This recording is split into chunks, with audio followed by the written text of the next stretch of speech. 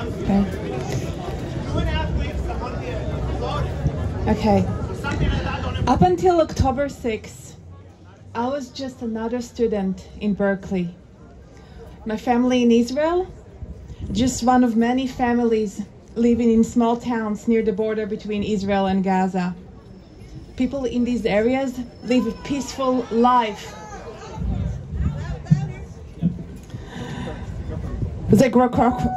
Can you hear me now? Okay.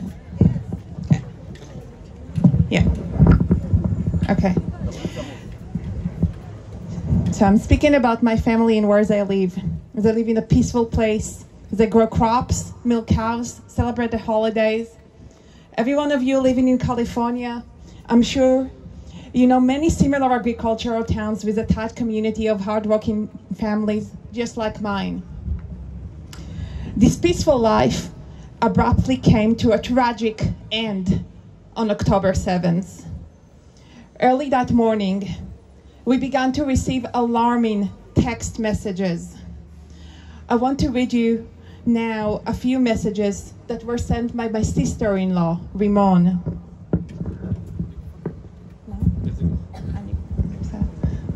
6:45 a.m. There are non-stop rockets firing at us. I've never heard so many rockets shooting at us before. For the first time, I'm afraid. 6:48 a.m. I hear gunshots all around me. The terrorists entered our kibbutz.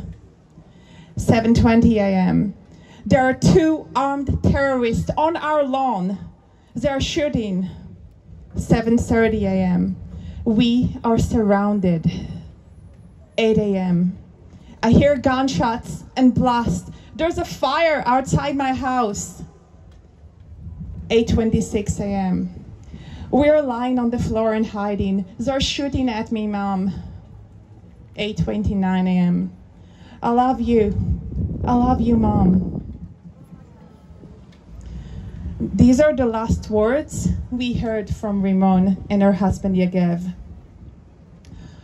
After the IDF regained control of Kibbutz Nirim, my remaining family tried to look for Rimon and Yegev.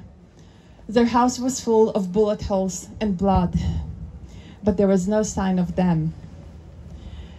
It took a full week until we were officially notified by the Israeli Defense Forces that they are in Gaza. We still do not know if they are held by the terror organization Hamas or the Islamic Jihad. We do not know if they are receiving medical attention for their injuries. We do not know if they are dead or alive.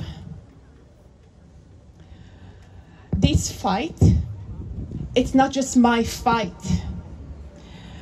This is a fight for people that want to go to work without being afraid that someone will enter the building and try to murder them.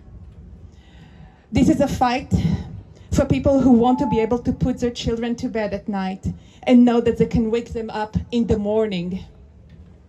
This fight is everyone's fight. Yes. Yes. Bring them home! Bring them home! Bring them home! Bring them home! Bring them home! Bring them home!